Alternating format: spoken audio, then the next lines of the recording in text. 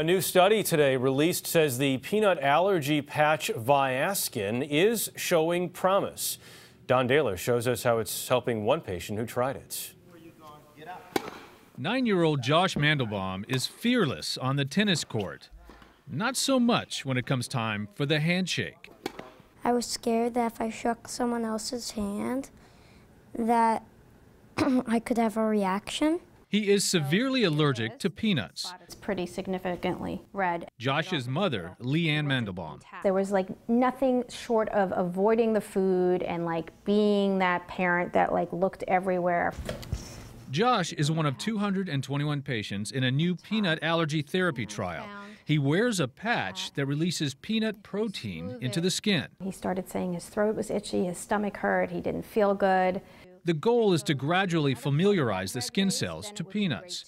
So far, the results are promising, with no serious side effects other than some slight discomfort.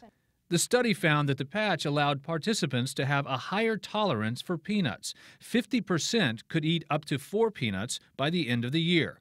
Dr. Hugh Sampson with Mount Sinai Hospital in New York.